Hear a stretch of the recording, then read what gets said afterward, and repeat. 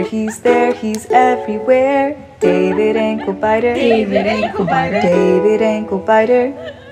Smith. Hello, it's your buddy David Anklebiter back again, and today we're looking at the fungal gnats. Now you may not be able to see them, but I promise you, they're there. Now the scientific name of fungal gnats is Scariidae licoria, and they are in the phylum known as Anthropoda. Fungal gnats are herbivores and decomposers, which means they don't make energy by themselves. They get energy by consuming other organisms, and decomposer-wise, they consume dead things.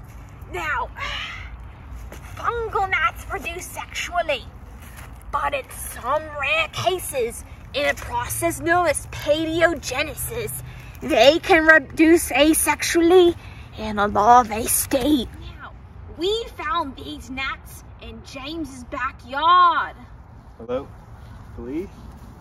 Yeah, she's not leaving. But they can be found virtually anywhere in the world.